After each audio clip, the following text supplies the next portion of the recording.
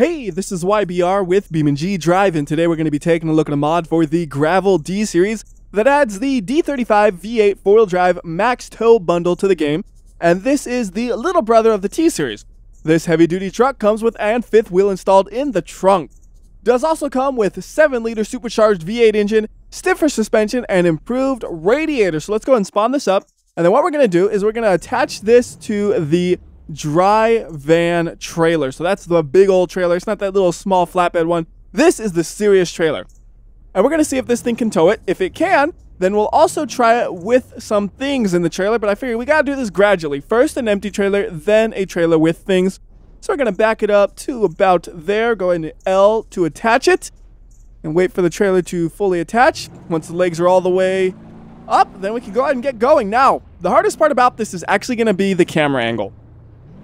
Because if you're actually driving this like the normal camera angle, you'd see that kind of thing where you just see the inside of the trailer and it's like, I have no idea where I am. The best option truly is to either use the interior camera right here or even the hood camera, because that way you could actually control the truck. Because that's what's important, is seeing where the truck is going. The trailer, you really don't need to see that much unless it starts to tip or something. Otherwise, you just drag it along and hope it's doing fine.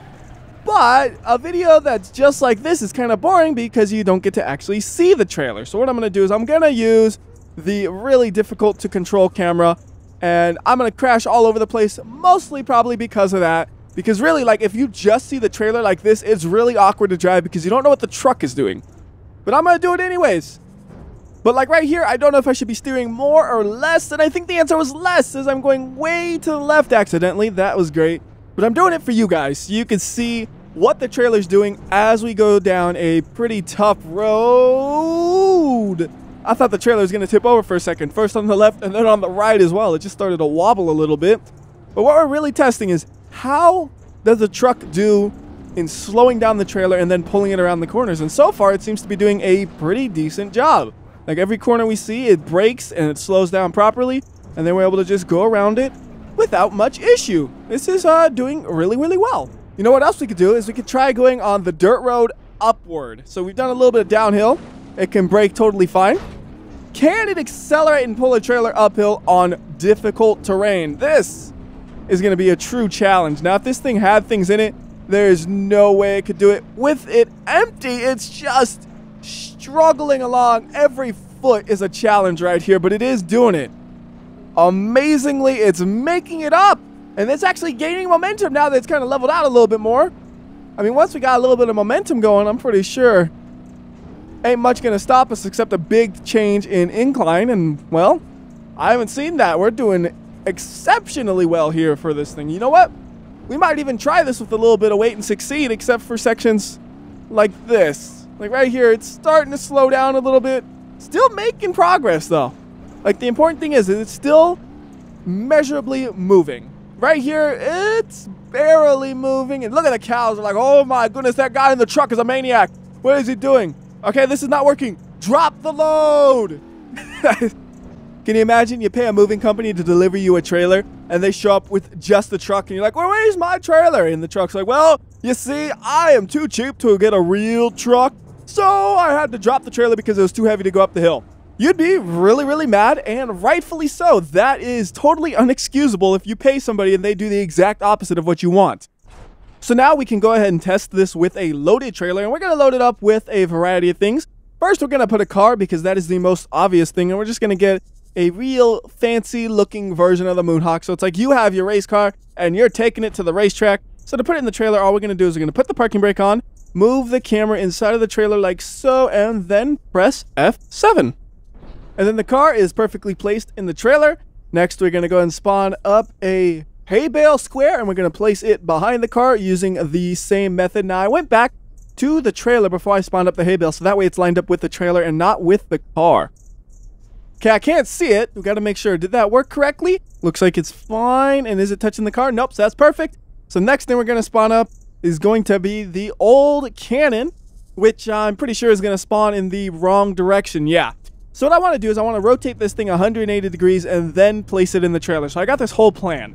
First, we're going to have my race car. Then we're going to have a hay bale. And then we're going to have the Canon. So if somebody drives up behind me and tries to steal my race car, I could shoot him with the Canon. the cannon will recoil into the hay bale, not damaging my race car, and hopefully take out whoever is trying to steal my amazing race car. And that is already not going so well. I forgot, the parking brake is the button to shoot. So I tried to make the cannon stop rolling, and instead I just fired. That was great. So I'm going to respawn this right here. We're going to freeze physics so it doesn't roll away, and then I'm just going to try to teleport it into the trailer about here. Then we unfreeze physics, let it fall, and now for the question.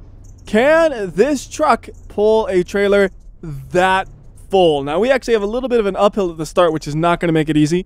And apparently, the trailer is actually still sitting, so we're going to raise the trailer. Only one leg is raising.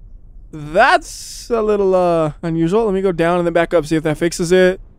Okay, the trailer's acting up a little bit. Hopefully, the leg will go back down as you would expect. We're going to get the truck and just try to cram it under. Fit! Okay, we got to get some speed going into this and then just smash into it. We're going to damage my truck probably. Actually, maybe if we come from the side, you might be able to squeeze under and then just scrape. There we go. Yeah, I heard something break, but we got it on-ish. There we crashed again. Trailer is on the truck. Let's go! Or not. It really wants to go, man. It is so close to moving. It had just for a second a little bit of momentum and then it stopped. I think if I gave it just a little bit of a boost, it could actually make it down the hill though. So what I'm going to do is I'm going to keep accelerating and then I'm going to go ahead and leave it like that. And we're going to just try to grab this thing by the frame, hopefully, and just yank it forward a little bit to give it a little boost. So come on, little boost, a little boost. Is that good? Is that good? Okay, we're good.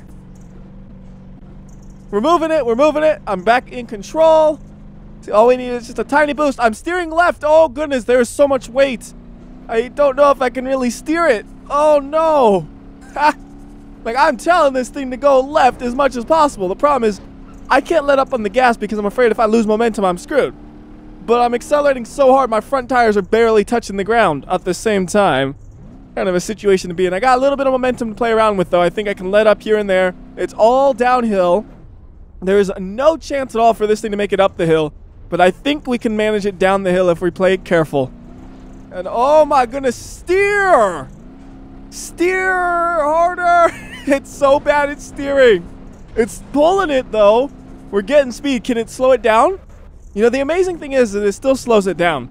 I mean, that's all the trailer's brakes really stopping it, because if there were just brakes on the truck, yeah, this thing would never stop on these hills. But the trailer has some brakes, which is just enough to slow it down, and it is doing an amazing job, except for the steering. I mean, the steering's kind of awful. I gotta maintain control of my weight. It's like a fat person. If you don't control your weight, you'll just get in a bad situation. So here, we gotta make sure we maintain it, make sure we have weight on the front wheels, and the back wheels, there's always gonna be weight on those, no concern there. But now that I'm getting a little bit better at that, we're doing all right. I mean, we're definitely slower than the unloaded trailer. So now I have a really dumb idea. This is even dumber than what we've done up until this point. What if we told the AI to try to drive this thing? Like the AI, they don't even know how to control a trailer as far as I know, but we're going to tell them to do try to control it anyway. So we're going to grab the app, just plop it right in the middle of the screen, and then I'm going to just tell them to go random, and hopefully random tells them to go down the hill, and I'm hoping also that they actually work on this map. And we're going to just say go 15 miles per hour, because if you start going faster than that, bad things will happen. And oh, can't use the number pad for that. You got to use the upper numbers. Okay, you can't use numbers. We'll just hit the button then. Thought we could type in that. How weird. And then we're going to say a limit. You do not go faster than 15 miles per hour. And oh, it did not save that. Awesome. Random. No, no, no, you're going way too fast. 8 mile per hour limit. I don't even care. Just slow it down, you maniac. Uh-oh. AI not so good. They're at least going in the right direction. All right, 15 mile per hour limit. Just get around that corner. Oh, no, you blew it, AI. All right, I'll give you a little bit of a boost. Okay. No faster than 15, I said. 15, that's your limit. There you go. Okay, they're actually doing it. They're actually doing it. Now I can really like watch the truck and the trailer. I don't have to worry about actually driving it. They're not as good as me as going around these corners. They are using the walls as bumpers. You got yourself stuck. Okay, I guess AI not smart enough here. Not even with the limits that I imposed. So we're going to just turn them off. In fact, I'm going to go and just remove the app completely because it's just taking up space on my screen now, which apparently crashed the game. So I went ahead and set everything up exactly how it was before, at least as close as I could get to being the same. So we have the car, then we have the hay bale, and then we have the cannon, because I never even got to shoot the cannon. I'm really disappointed about that. So we're going to try to take off again, and is it going to be the same as last time? Yeah, we need a little bit of a boost. So same strategy here. We're going to go switch to the other vehicle. We're just going to go down under it, grab it by some really sturdy bit, not the exhaust, like right there, and just give it a little push. It's a little bit more of a push, actually. A little bit more of a push. There we go. Then back to the truck. And we're going to try taking this thing down the dirt road this time, since I proved it can do the normal one. Let's see if it can do the dirt one. And again, with the awful steering, just got to try to do my best to make it work. You kind of just hit your brakes and then steer in, and it works for a second, but then you're losing momentum, so you got to slam on the accelerator afterwards. It is a mess to try to do this. You almost wish you had a car with rear wheel steering. That way you don't even have to think about having the weight on the rear axle, because you could steer with the rear axle. This one, though, it's just all that focus on how the weight is distributed between the two axles. All right, we're doing pretty good. We got lots of speed. I mean, that's helpful and all, but we got to actually control that speed. That's the hard part. And, yeah, we're doing fine. We are doing totally fine with controlling this thing down this hill. I am actually super surprised. The nice thing is this is a little bit steeper than the other road. So I'm not accelerating at all. So I have a lot of grip with those front tires. That's really allowing me to churn into these corners nice and steady, and I don't have to worry about it doing really awful steering, except for like right there, which is kind of my fault because I was messing with the camera and I didn't even see which way I was going. It's a nice, huge, steep hill. We're going to just floor it. Oh no! Oh, is it bottoming out? Yeah, the trailer's bottoming out. You can see right here, it's just digging into the dirt. That's going to make it really hard to move. Like, I'm going to try to pull it, but I might just pull the car apart. Oh, come on! Oh, that thing really just did not work, did it? Oh, and I forgot to accelerate. That didn't help. It's hard to do that. Accelerate and then hit control at the same time. I gotta like do this really wacky thing with my hand. There we go. That's why I was switching cars earlier. Alright, let's let it fly then. We're gonna let it fly. Nice place to jump it. Getting some real air. That is perfect. And now for the impact, which reminds me, we haven't done any crash testing. We should probably do some after this. But right here, I gotta see this thing just open up the trailer and dump the contents right onto the road. Oh, that is awesome, the way it just kind of tore it apart. I guess there was so much weight inside, it made it where you could just plow through the walls. That was great. Anyways, let's go ahead and move on to grid map to do some actual crash testing. And we're going to keep the crash testing pretty simple here, because my main focus is just what happens when you crash with a trailer attached, because the attachment point is just a real solid and sturdy object, so there's not much really to see from it. But when you have a trailer attached and you start doing some crazy stuff, there's some fun things to see. We're going to go ahead and just try to align this thing up and attach it, and I'm going to do something a little bit dumb. We're going to make it look like we want to attach it, right? We hit attach, and then we start accelerating. And we bend the frame just a little bit, I think, from doing that. I just wanted to try that out. Now, we're going to go ahead and try to make our way all the way to that back wall in the most violent way possible by going over the suspension test, because there's no clear path to that back wall. You know, I kind of wish there was. That way you wouldn't have to do that. And, ooh, that front tire is jiggling. I might have damaged it on the suspension test or something. Or maybe it's because I was accelerating so hard, we had like no weight on the front wheels and it was just freaking out because of that. I really don't know. I have to pay attention later on if it does it again. So we're going to go way slow here. We're going to do, let's do 100 times slow motion, and then we'll speed it up to 16 times if nothing too interesting is happening. So right there, impact looks pretty normal. And then the trailer coming in and absolutely destroying the compartment where the driver would be. There is no chance of you making it out of this one alive. That is just absolute destruction, and not much else to see from the vehicle itself, so we're going to fast forward it. And interestingly enough, it looks like the vehicle is still trying to stay attached to the trailer a little bit. No, it's just a little glitched into it, actually, it looks like, because you notice the back end is still lifted. I think it's just glitched into it, like right here. You see the interlapping parts. What in the world is that thing? Is that my rear bumper? I didn't even think I had a rear bumper. What? No, that can't be the rear bumper. What is that? You know what? I'm going to reset it and see if that helps. Oh, it was the light bar. That's what it was. I forgot I even had a light bar on this thing, to be honest with you. So anyways, let's go ahead and do another attachment, although it looks like the trailer isn't lifted up, so lift it. And coming out at a bad angle because of that lifting, so let me just readjust real quickly. So park it right there and attach and go! Even though it's not really attached, bending the frame. I wanted to see, does the wheel jiggle? Yeah, the wheel is jiggling right there. That was not me. So the jiggling wheel just happens. Anyways, let's do a low speed crash, or at least a low speed compared to the previous one crash. 35 miles per hour. Still does a pretty hard impact into the rear, but that one looks like it's not actually crushing the driver's compartment to bits. Maybe a little bit if there was somebody in the rear. Okay, not even a little bit. That is a crushing to them. But the people in the front aren't terribly crushed. And that's really all the crash testing I'm about to do here. Just for fun, though, we can see what happens if we were to try to get this thing to go down a leap of death.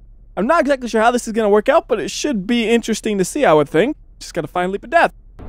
So I have an idea what we could do here to make this work, but I don't know if it'll actually work. The first thing we're going to do, though, is get both of the vehicles. So we're going to just respawn right here and put the trailer here, and then we're going to put the truck next to it.